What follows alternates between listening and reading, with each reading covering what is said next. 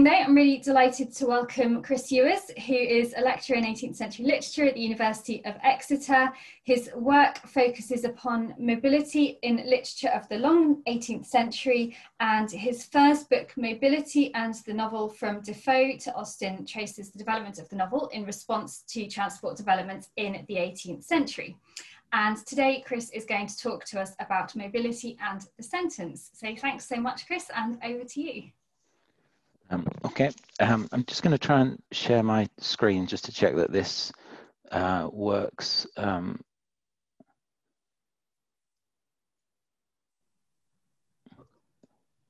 I just check that you can everybody see the PowerPoint? That's fantastic. Okay, because I'm going to kind of speak to this as it goes along, so I hope that things work in terms of connections. I'd like to just to start with, I'd like to thank David very much for inviting me and for Charlotte for chairing. I'm kind of very conscious and a little worried that I'm about to talk about literature to a history and mobility and transport seminar. So I hope that you'll kind of bear with me if I verge into too literary a direction. You'd like to think that one of the advantages of being a literature student is that I would get my spelling right. But as you can see in the subdeck of this front slide, I can't even spell transport correctly. So that's kind of a slightly worrying start. But what I'm trying to do is I'm trying to hopefully think about the way literature fits in with transport and mobility studies. So hopefully it will kind of have a relevance to all of these disciplines, even if this is just from a slightly oblique angle. For a while I've been considering the question of exactly what a literary approach contributes to mobility studies and transport history. And I'm really hoping that nobody is silently thinking anything in the negative as I ask that question. And really what I'm trying to consider is not so much what literary scholars have done, because I think that there's kind of now kind of a long body of brilliant work on literary geographies. But what is it about literature that provides a distinct contribution that brings something different to transport history and mobility studies? And one thing to say at the outset is I'm not looking or trying to create any kind of a hierarchy. I think one of the real strong points of mobility studies is its interdisciplinarity. It's one of the things I really love about the topic, the way it merges ideas of technology, ideas of history, ideas of geography, and for me, ideas of literature together. But one of the things that has bothered me for quite a long time now is that in any meaningful sense, I kind of do not do history. I don't really do geography. I don't really do sociology in kind of the proper disciplinary sense of those ideas. And what I kind of do, probably, and this is the nice word for it, magpie other people's research in a way, bring it together, and then use it to try to rethink literary mobilities.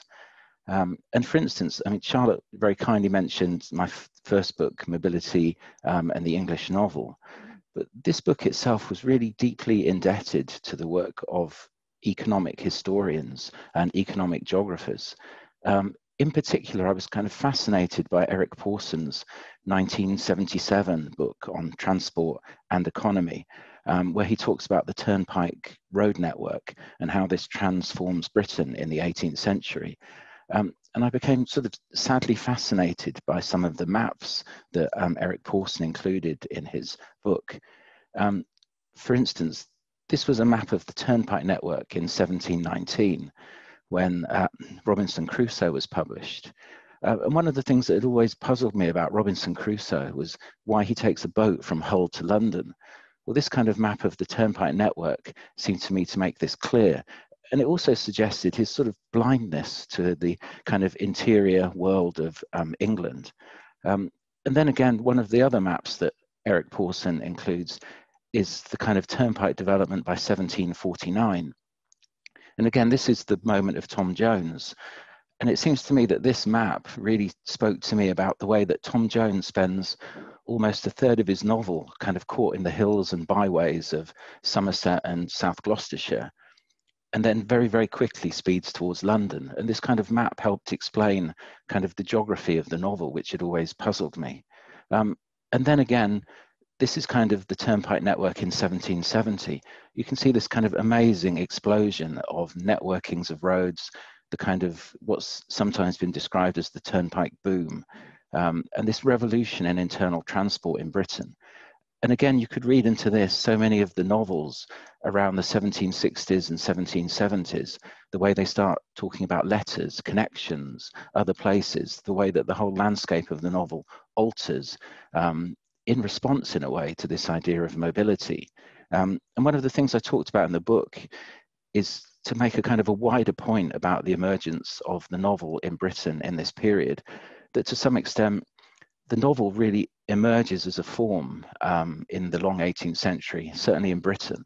And the novel itself is a form that really speaks to mobility, the kind of the long duration that a novel undergoes, its fascination with journeys, you know, all of these kind of elements. It's almost as if you needed a form to describe a society on the move, then the novel would be that form.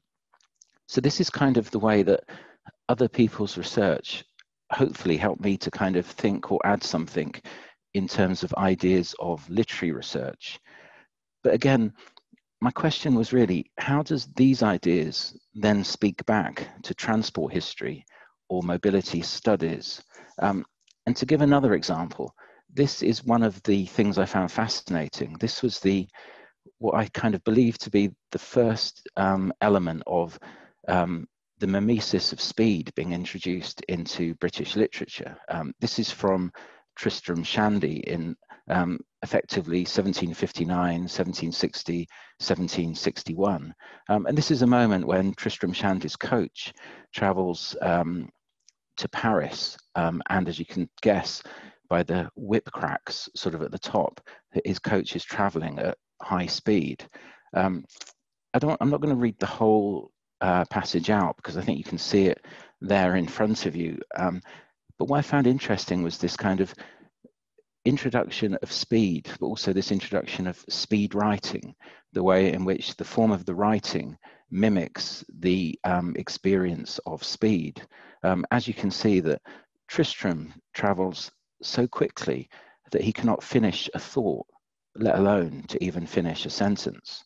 But again, while this kind of arrival of speed helps say something about the development of mimesis in literary technique, or a new patterning of narrative in terms of slowing and speeding up the narrative, the kind of prehistory of speed was already well documented by critics such as Geoffrey T. Schnapp, amongst others.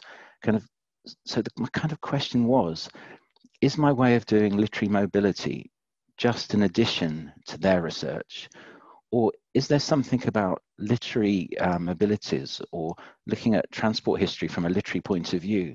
Does this generate anything different? So this is kind of my research question, or the question of this paper. But of course, I'm not the first person to even remotely come to approach this. A number of critics have considered the problem. For instance, Andrew Thacker in his book on modernism, Moving Through Modernity, but also probably the first concerted attempt to theorize the connection between literature and mobility. And this is a plug for Charlotte, so I hope that the sales increase enormously of your book in the next 10 or 15 minutes. But again, it's the introduction to Mobilities, Literature and Culture, edited by Marion Aguirre, Charlotte and Lynn Pierce.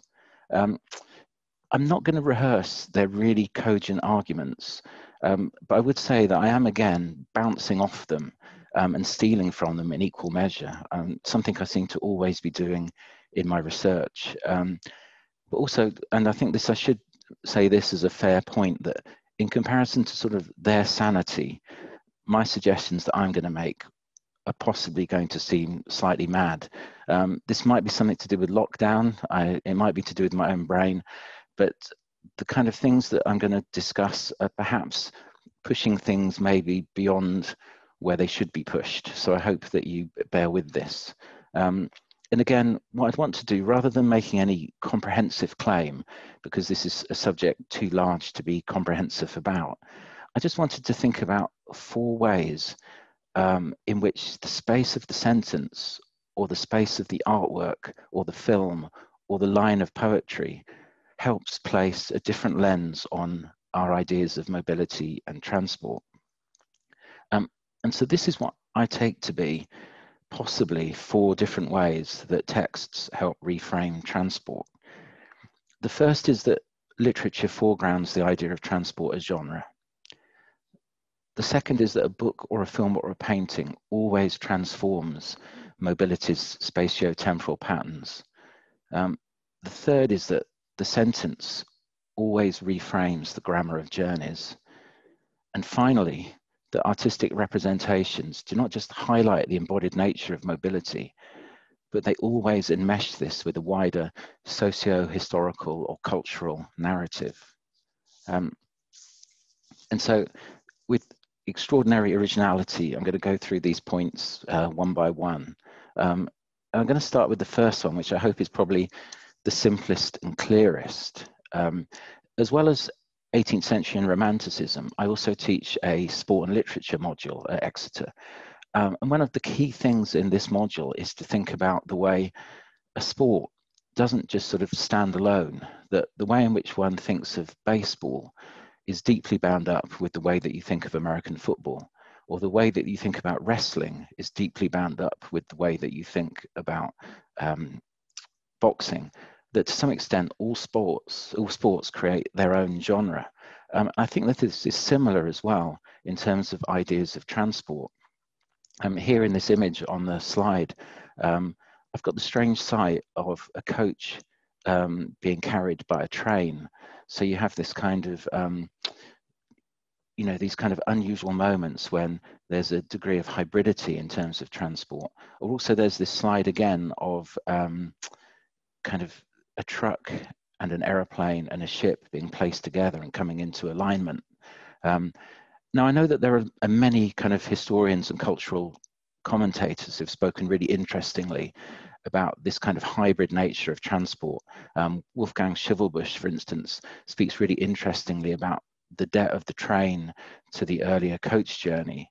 I think also that, I think it'd be fair to say that these tend to be odd moments, that most histories and cultural analysis tend to laser in on their main subject, on their main form of transport. One of the things I think is different about literature is that literature is never ever about just one form of transport, that it always places 2 forms of mobility alongside each other, and usually multiple forms. To give two kind of ideas, examples of kind of books that have tried to address this situation, Ian Carter, in his Railways and Culture in Britain, he keeps asking where, in the age of the steam train, you can find the great train novel. And he lands, I think, rather unconvincingly on Arnold Bennett's Accident. And again, Enda Duffy, in his book, The Speed Handbook, again, a really brilliant synoptic survey of automobility and speed. He again tries to find the great automobile text. He plumps for Wyndham Lewis's The Revenge for Love. Both of these great critics and I think great books, but they also seem to, I think, miss the point that what literature and art does is place mobility not as a singular experience, but as part of multiple trajectories. When we read about a train journey or a coach ride in a novel, the description is not purely a form of mirroring. Say, for instance, as we get in that Tristram Shandy passage, a kinesthetic attempt to mimic the experience of speed. It's also a placing of speed within a genre of slowness, or placing speed next to another form of mobility. The Tristram works by its comparison rather than by it being the thing itself. To give another example, and this is a rather extreme version of placing mobilities side by side. This is William Heath's The March of Intellect from 1829. And you can see this is a very I mean, I'm sure you're all very familiar with this image, but you can see this is a very manic idea of what happens when frictionless travel may start to adjust or change the nature of Britain. Now, although I've never been propelled down a vacuum tube to Bengal, and I've never been transported to Australia by Vampire Bat, although I have travelled on Ryanair, I can imagine that the different experiences of travel that are placed side by side here, how they would alter your cognition and alter the way that you feel and experience. Again, these representations of mobility continually focus on these points of difference. For instance, in Heath's image, I mean, I don't know how well you can see this slide, but just before we have the grand vacuum tube, we have a couple strolling towards it, a lady with a parasol. I find it's interesting that walking is introduced into this kind of world of mad mobility, that somehow it's walking again forms a kind of a different form of mobility by which all of these other mobilities can be measured against. And also again, that mobility, that walking is kind of placed as a before. You know, you can guess that after the lady with her parasol has gone through the vacuum tube, the parasol will be looking something rather different. And to some extent, I also wonder if, and this is kind of possibly a mad idea, but I wonder if that for most of us, walking is a type of baseline genre that all mobility is measured against. The reason I think of this is that in Robert Macfarlane's book, The Wild Places, he cites a quote from Søren Kierkegaard, which I've never been able to track down, probably due to the fact that my Danish is probably not very good. But Kierkegaard argues that humans are hotwired to move at 3 miles an hour, that there is a type of normative human mobility, and that anything else alters, disrupts our cognitive processes. Now, I'm not sure that if this is completely true. My probably default form of mobility involves sort of sitting on a corner sofa. But if you take Kierkegaard's suggestion seriously, every form of transport is a variation, a creation of a new type of genre, which profoundly alters experience. And again, I think that books, films, and paintings foreground this by placing these modes in close proximity. And they also, and this leads me to my second point, they always reframe mobility's spatio-temporal patterns. And as we all know, a key insight of mobility studies is, and also of transport history, is the idea that each form of transport or each mode of transport has its own spatio-temporal kind of specifics, that to undergo transport is to be taken from one type of realm to another in these kind of terms of time and space. And so, for instance, this is the opening of Virginia Woolf's first published novel, The Voyage Out, which again seems to use walking as a baseline idea of mobility. And this describes the Ambroses' journey towards the London docks as they're about to embark on ship. So you have the bit on the land where you have, as the streets that lead from the Strand to the embankment are very narrow, it is better not to walk down them arm in arm. So you get this sense of this rather closed in, the narrow sort of side streets leading to the Thames through this kind of often legal enclave behind the Temple. And then we get the bit when they've moved to the docks, they embark on ship, and the description, suddenly the party on board were free of roads, free of mankind, and the same exhilaration at their freedom ran through them all. It's not just two modes of transport that are contrasted, but two types of space-time that are also placed together. Now, this study of ideas of space and time has a really venerable tradition in terms of literary studies. It was probably first proposed by Mikhail Bakhtin in 1937 in his essay about forms of time and the chronotope. And he uses the term chronotope, quite literally chronos, time, topos and space, to suggest that in effect, all spaces have their own time characteristics, And of course, this is deeply bound up with ideas of mobility. Again, that each form of movement creates its own form of space-time experience. What I'd like to argue is that somehow literary and artistic representations also add an extra layer to this, because they always reframe this idea of the chronotope. And this, I think, is because the reading process or the looking process is also involved in reordering time. Christina Lupton, in her brilliant recent book, Reading Time, has suggested that perhaps the most profound contribution of literature is the way it reshapes our conception of temporality. To some extent, we don't read books for information. I mean, if I wanted to find out about speed, I could look up on Wikipedia and find lots of details, or I could read some journal articles. I don't really need to plow through 800 pages of Tristram Shandy. So what we're kind of doing when we read books, perhaps, is looking to inhabit a different type of form of duration. That somehow books create a different time experience for us. And this is partly in the way that we read a book, that when you read a book, you kind of read forwards and backwards at the same time. But it's also partly because of our own position, that when we read a book, we're also, in a way, released from our own normative temporal frames.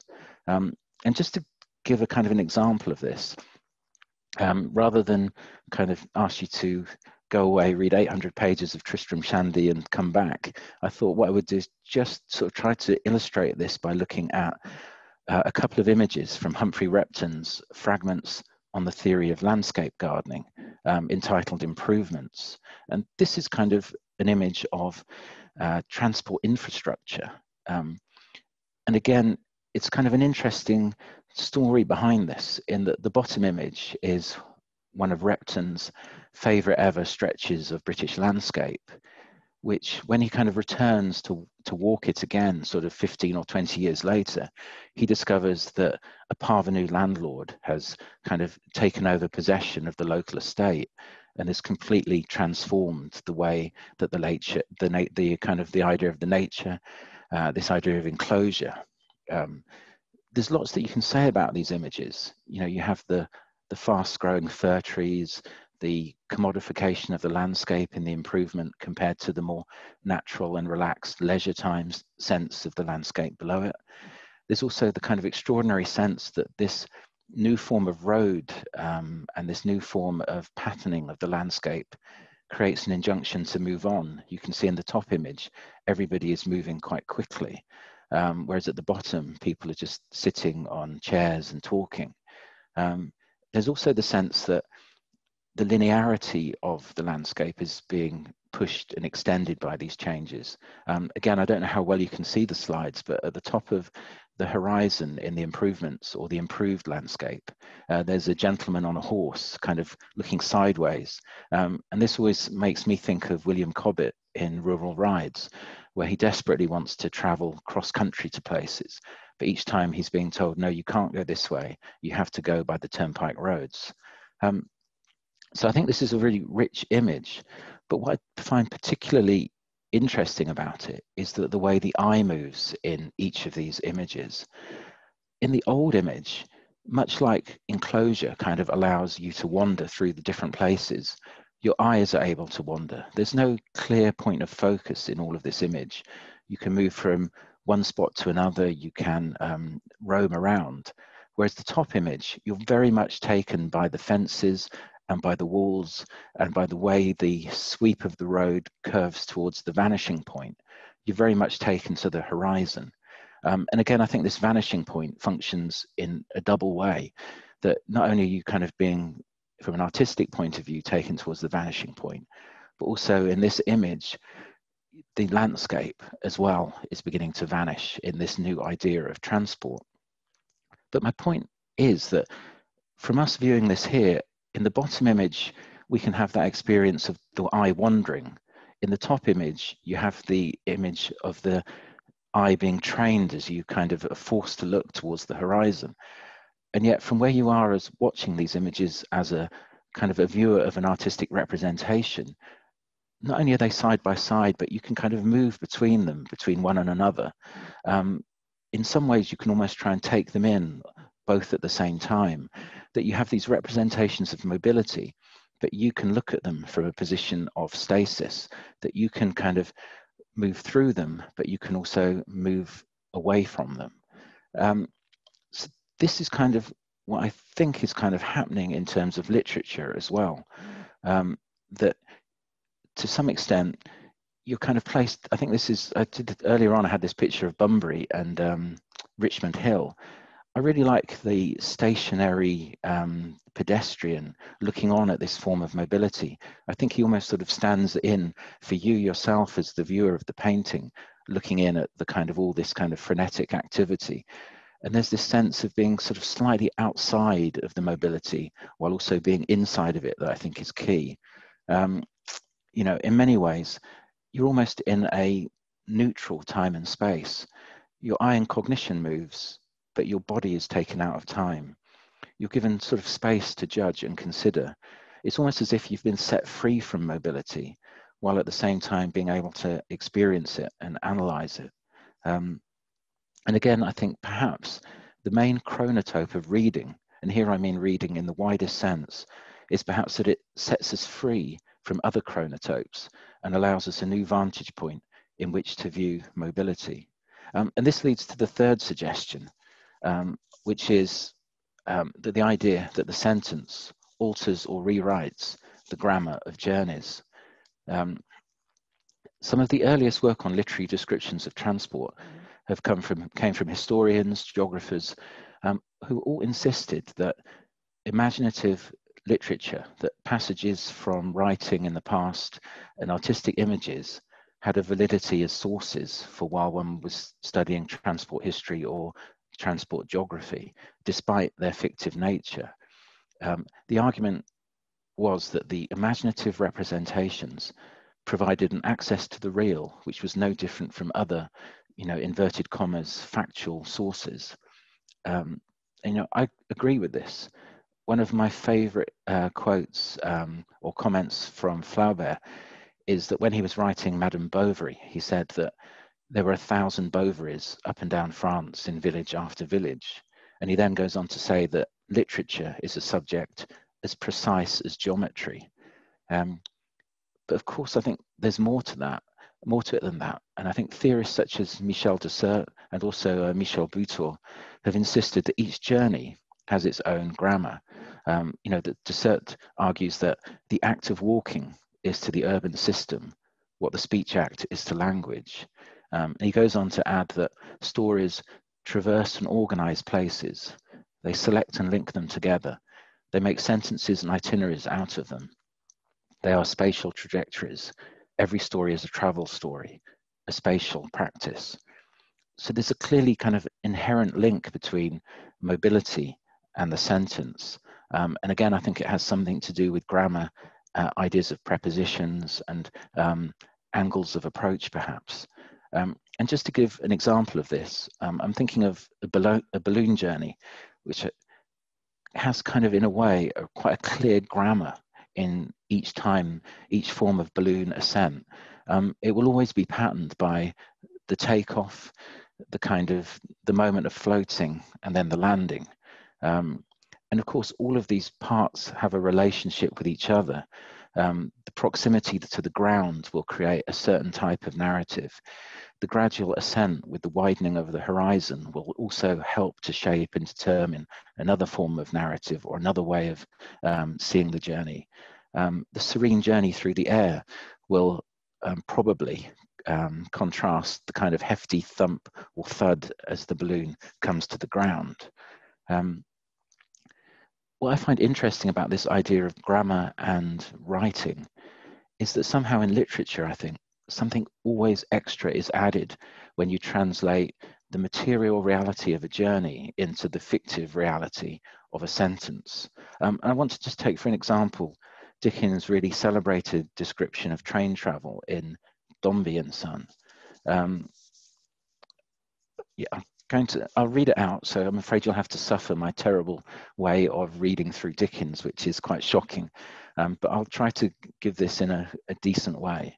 So you have through the hollow, on the height, by the heath, by the orchard, by the park, by the garden, over the canal, across the river, where the sheep are feeding, where the mill is going, where the barge is floating.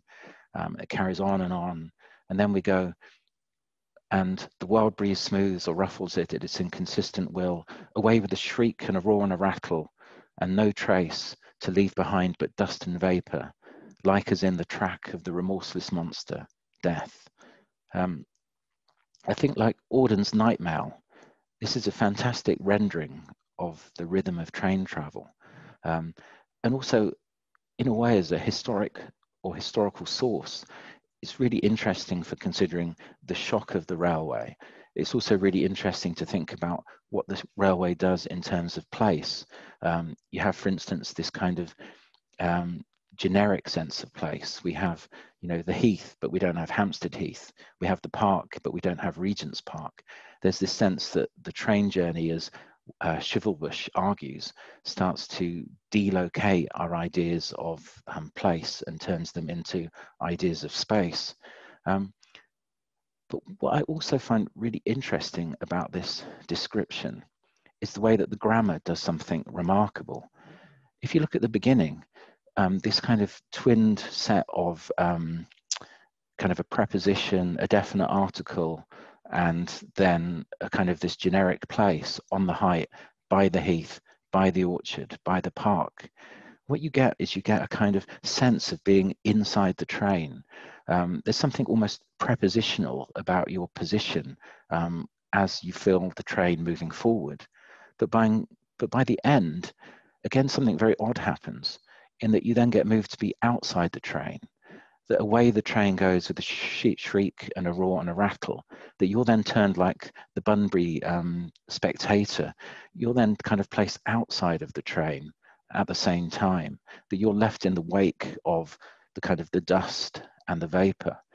And again, I think what this representation does is creates a type of doubleness, a sense of being both within the mode of transport, but also a real awareness of its mediation, of seeing it from outside, that it's being translated, as you like, if you like, into something else. This is something I think that Jane Austen does constantly. Her use of free indirect discourse, where she the sentence tends to move from an objective outward frame, then it goes into the mind of her characters, and then it often telescopes outwards, like the Dickens train depiction, or even those two Repton landscapes. Continually, as a reader or a viewer, you're being placed kind of inside and outside at the same time. And I think this is one of the things that the grammar of literature and the grammar of paintings and art and sometimes film kind of continually do. To give a kind of slightly more less well-known example, depending on how well you know early 18th century poetry, although this is quite a famous poem. This is Swift's description of a city shower. And this is Swift speaking just as the rain comes down into the streets of London. So you have brisk Susan whips her linen from the rope, while the first drizzling shower is borne aslope. Such is that sprinkling which some careless queen flirts on you from her mop, but not so clean. You fly, invoke the gods, then turning stop to rail. She singing, still whirls on her mop. I think it would be fair to say that the image that I've included there, Edward Penny's A City Shower, is probably not one of the great triumphs of realist art, but it does give a sense of the degree of shock for the pedestrian as their progress is arrested by the kind of the city maid doing her daily work and her sort of the daily chores. What I also think is interesting is that the rhythm of the poem brilliantly evokes this kind of idea of movement. The poem is written in heroic couplets, so that each sort of two lines sort of rhyme together in twinned lines. What Swift does is that he uses this to give you a sense of the change of rhythm when the walker tries to avoid the mop. In those last two lines, there are 5 breaks in terms of commas or semicolons.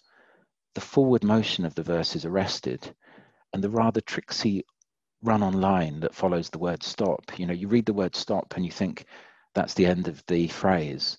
But then when you come on to the next line, you're kind of tripped up as you realize it's stop to rail rather than just stop. That the kind of verse arrests you just as the actual motion or action in the poem does. But apart from just mimicking his mobility, the verse also does something different, something else as well, I think. It also contrasts two city street rhythms. We get the easy rhyming at the start and this jarring sentence structure at the end. We also get this kind of his angry to rail and her to singing placed alongside each other by the almost deliberately convoluted sentence structure and word order. We also get his linear motion being arrested while she twirls on her mop in a circular motion that suggests a really different rhythm, a type of contrast perhaps between the domestic worker and the city walker. So again, I think that one of the things that artistic representations do is that this idea of grammar continually places different forms of mobility against each other, and again places you at a distance from them. So you get a sense of two senses of mobility, multiple ideas of rhythm.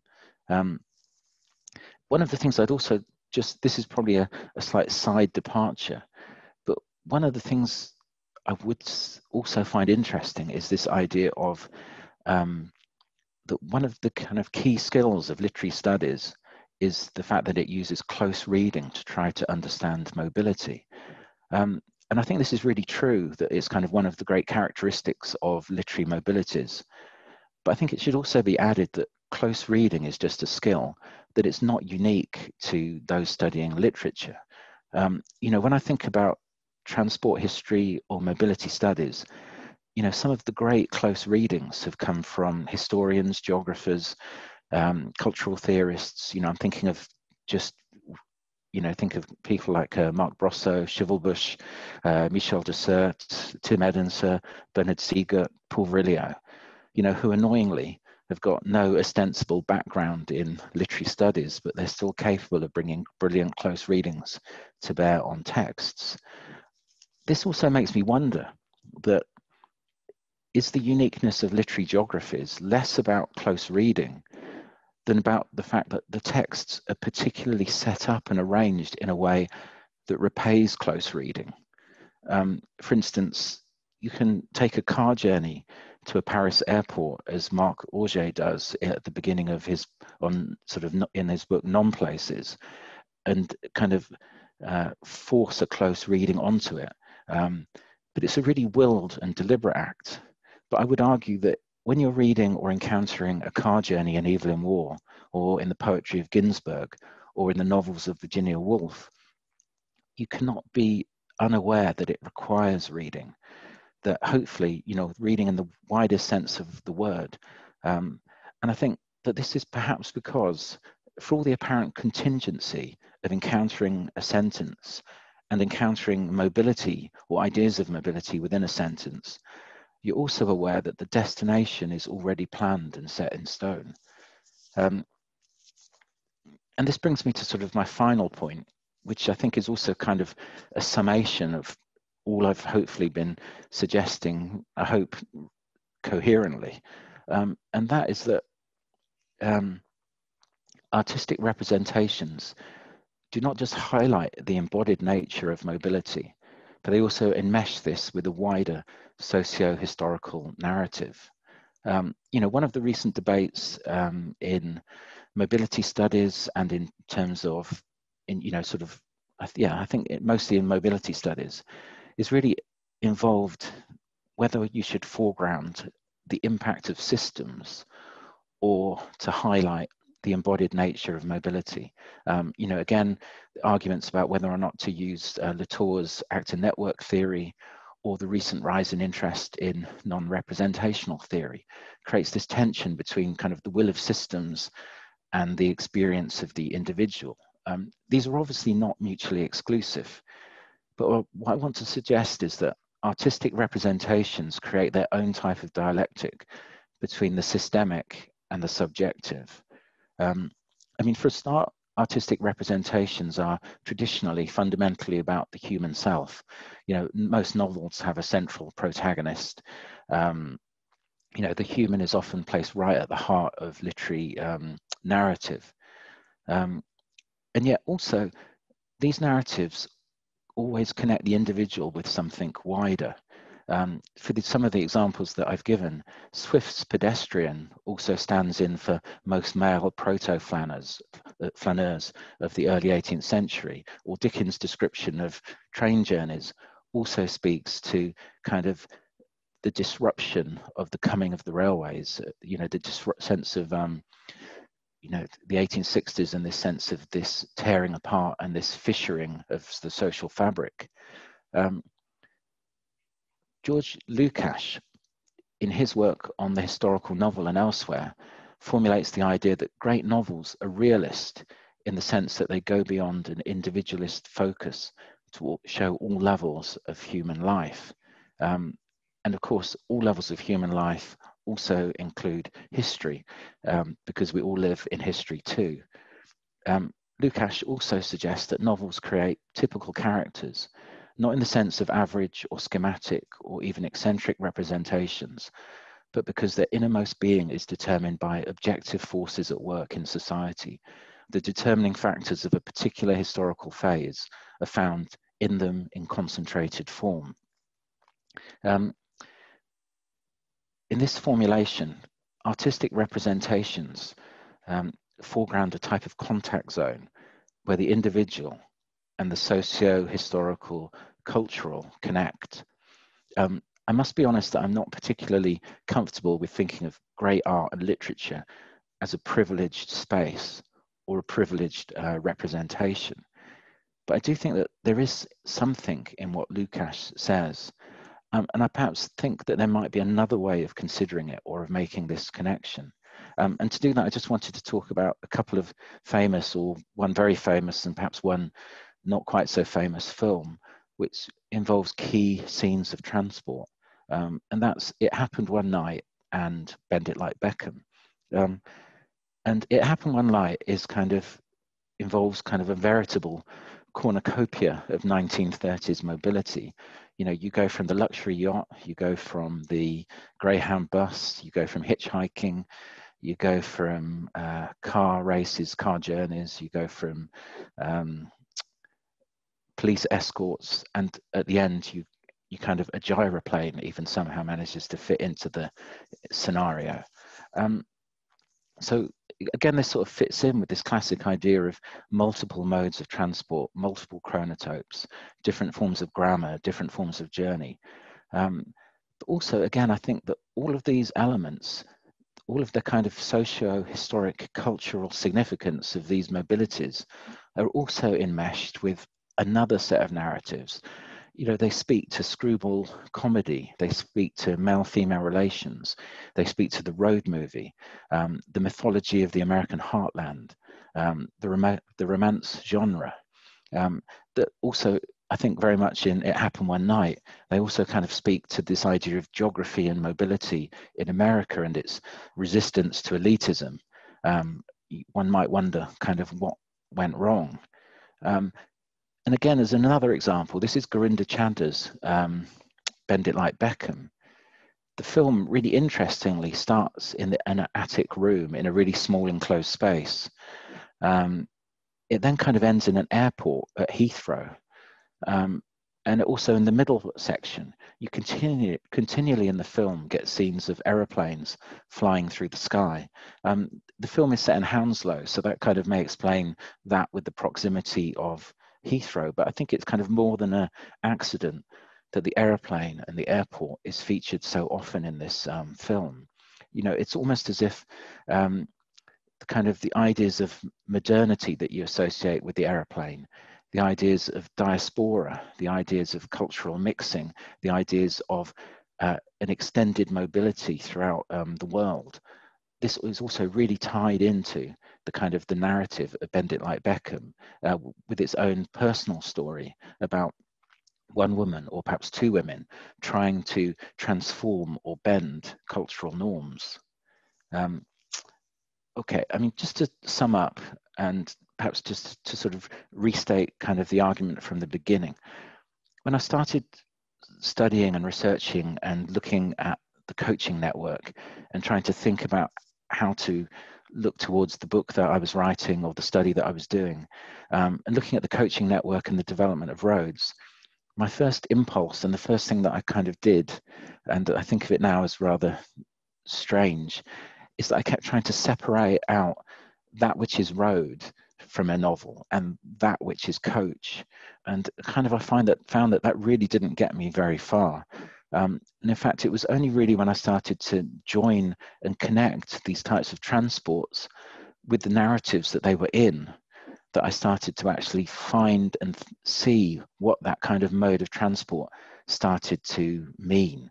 These seem to be the kind of really interesting parts of the study. And so I kind of began by sort of suggesting that the way that I do literary mobility felt like a kind of an add-on to the rather serious research of others. What I kind of like to suggest finally perhaps is that literary mobilities does provide something very different and very valid. I think this placing of mobility alongside utterly different literary or filmic narratives allows both an enmeshing between the individual and the collective, the systemic and the subjective, but also that artistic representations constantly and inevitably reframe and reinvent the significance and the signification of transport. And kind of my final point here, I guess, is that in a way, this idea of reframing and reinventing the signification of transport is perhaps, I think, what we are all working towards. Okay, and thank you very much for listening.